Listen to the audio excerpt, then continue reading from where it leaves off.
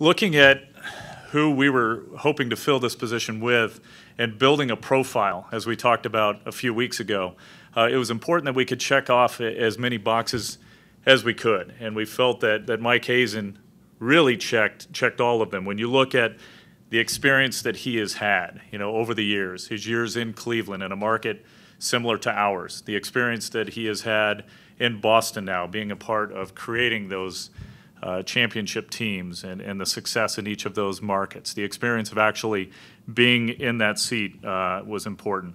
The mentors along the way as well. Look at the tutelage that he's been involved with just some real leaders in the game from that side of the industry when it comes to roster evaluation and roster construction, but working with Mark Shapiro, Theo Epstein, Ben Sherrington, Dave Dombrowski, really, names that stand out, and he worked alongside each and every one of them.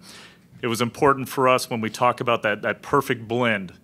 When you look at the experience that Mike has had in scouting and in player development, the passion that he has and the experience that he has in both, the fact that he oversaw analytics for an organization that is credited with being leaders, and pioneers when it comes to the utilization of those analytics and the metrics. The fact that he uses such a process was certainly important to us.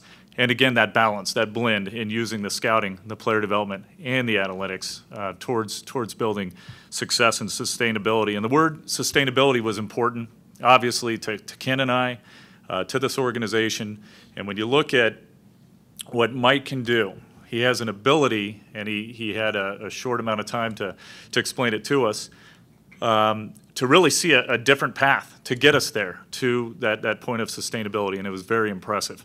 But he does have an ability, unlike any other, in explaining that, describing it, and seeing it in a way that we didn't necessarily see in the past or with others.